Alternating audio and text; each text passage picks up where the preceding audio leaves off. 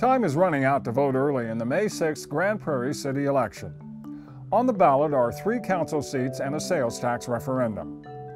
In District 1, incumbent Georgia Clemson is running unopposed for another 3-year term.